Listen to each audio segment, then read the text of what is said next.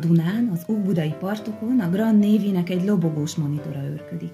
Nagy-Britannia és India valamennyi zászlója kitűzve, mint a legnagyobb ünnepélyeken. A hajóőrség ugyanabban a fehér egyenruhában, amelyben ez órában tán a kínai partokon is őrködnek angol tengerészek, míg a szabadnapos hajósok a Margitszigeten rúgják a labdát. Messziről nézem a labdajátékot, a modern ifjake villámgyors darutáncát, lábszáraknak seregét, amely sereg a sportok legmámorítóbbikát, a futballt rakja olyan taktusra, hogy a gyakorlatlan szem csak káprázva tudja követni az izmoknak, térdeknek, lábaknak ritmusát.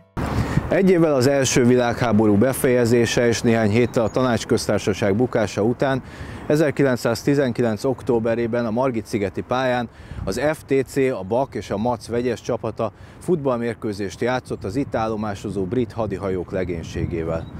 A rendkívüli esemény felkeltette a sziget jeles lakója, Krúdy Gyula figyelmét is. A játékról szerzett benyomásait a hosszú idő után újrainduló nemzeti sport hasábjaink között imént idézett cikkben bontotta ki. Néhány évvel később így írt a Margit-szigetről. A mesék, álmok, költemények és a legendák mindennél tovább élnek, még ha úgy átalakul a Margit-sziget, hogy a mesemondások helyeit többé nem találják meg az álmodozók. A mesék örökké élnek, mert mindig akadnak emberek, akik szeretik meghallgatni a meséket. Például Budapest futballmeséit. Új videósorozatunkban olyan ismert városi helyszínekhez kötődő futballtörténeteket elevenítünk fel, amelyeknek emlékét segítenek megidézni korabeli résztvevők, érintettek. A Margit-sziget titkairól Nyilasi Tibor, a mögöttem látható pályán az úttörő stadion csapatában kibontakozó későbbi Ferencváros játékos mesél. Itt laktam a vízivárosban, a második kerületben, a Medve utcában, és hát minden gyerek akkor reggeltől estig az utcán fociztam, és édesapámnak egyszer már elfogyott a türelme, hogy olyan mozgásigényem volt, meg akármi, hogy pont a képes sportban olvasott egy cikket az úttörő stadion és a labdarúgó szakkör életéről, és bemutatták, hogy itt a úttörő stadion milyen, és kézenfogott, elhozott. Hát dekáznom kellett, fejelgetni kellett, és felvettek. Ez volt 10 éves koromban, 65-ben, és 2 évig jártam edzésre, és édesapám jegyzetei és visszaemlékezései alapján szinte nem is hagytam ki edzést, bár akkor az edzésszám 2 volt, úgyhogy túl sokat nem hibáztam. És 2 év után érezték úgy az edzők, hogy a tanárurék, hogy na itt megfelelek, és akkor igazoltak le, akkor itt játszottunk vasárnap délelőtt, hát itt megállt az élet, ha csak pillanatokra is a hömpölygött a tömeg, megálltak, hát nagy közönség előtt játszottunk. Úgyhogy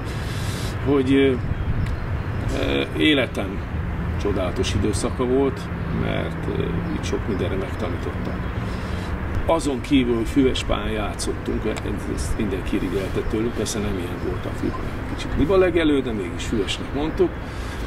A másik, hogy élményem, mivel mi nagyon szerény körül, túlzottan és szerény körülmények között laktunk, négyen egy 12-15 négyzetméteres lakásba, hát nem nagyon volt meleg víz, és amikor edzésre jöttem, az ünnep volt, mert itt az öltözőben itt a gyógyvíz, a termál víz jött itt, és itt bent van, és fél órákat fürödtünk, zuhanyoztunk, sőt, még a zuhanyozóban be is ültünk, mert ilyen patkája volt, és földön túl élmény. Szóval a gyerekkorom legszebb dolgait voltak.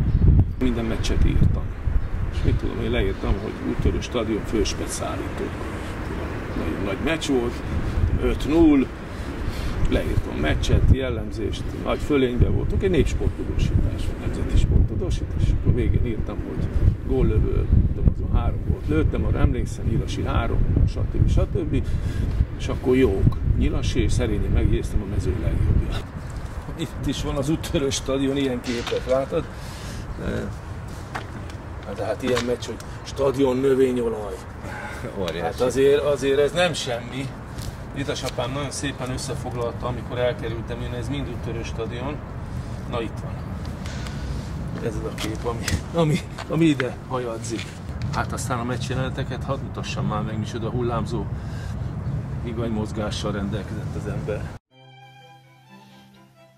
Repüljünk vissza az időben a század elő éveibe.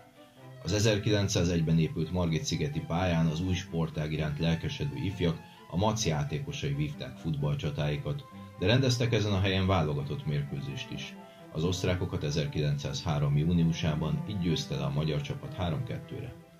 Tragikus esemény is kötődik a Margitszigethez. Itt történt az első, bizonyíthatóan futballozás során bekövetkezett halálos baleset. 1913. november 1-én a Mac úti mérkőzésen Stiller Gyula, a Mac hátvédje egy ütközés nyomán olyan szerencsétlenül esett a földre, hogy nyak- és hátgerinc csigolyatörést szenvedett, és néhány napra rá meghalt. Temetése után verset írt emlékére Marsalkó Teofil költő, sportújságíró.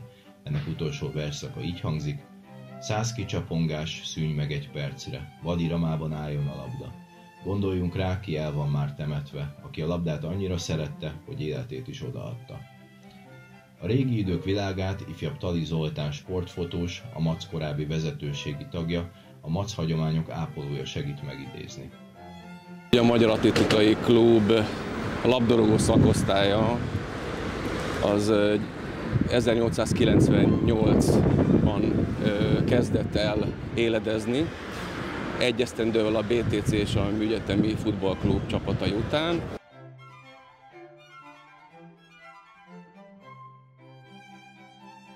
A Mac első komolyabb nemzetközi mérkőzését azt 1902. márciusában itt a mögöttem lévő sporttelepen játszotta. Az akkori FA kupa győztes oxfordi egyetemi csapat látogatott Budapestre, és a Macon kívül a Ferencvárossal és a Műegyetemi Futballklubbal is megmérkőzött.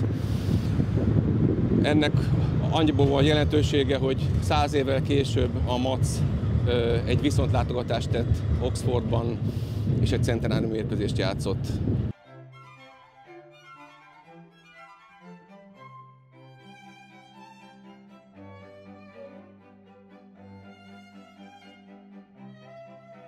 Hát sokat elmond a Mac első 4 elnökének a neve.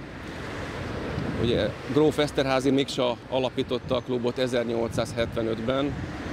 A 2 következő elnök is a grófi Eszterházy családból származott, míg 4. alkalommal gróf Andrássy Géza elnökölte a klubot.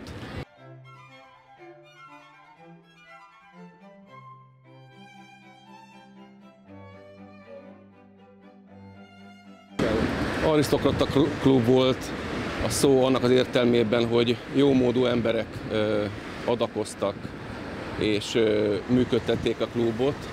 A sportolók terén azonban azt nem lehet kijelenteni, hogy csak jómódú fiatalok sportoltak volna itt.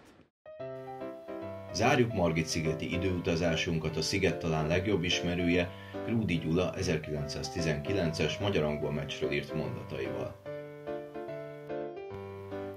Régi pesti vasárnap délután. Angol-magyar mérkőzés, amelyhez izgultabban kereste jegyét az előkelő pesti dáma, mint a divatos színházi estélyhez. Amikor alkonyattal megállott a kocsi közlekedés a Nagykörúton, mert kiakasztották az újság kirakatába a labdamérkőzés eredményét, betűket és számjegyeket, amelyeknek jelentőségét már tudta a legöregebb pesti ember éppen úgy, mint a legkisebb gyerek.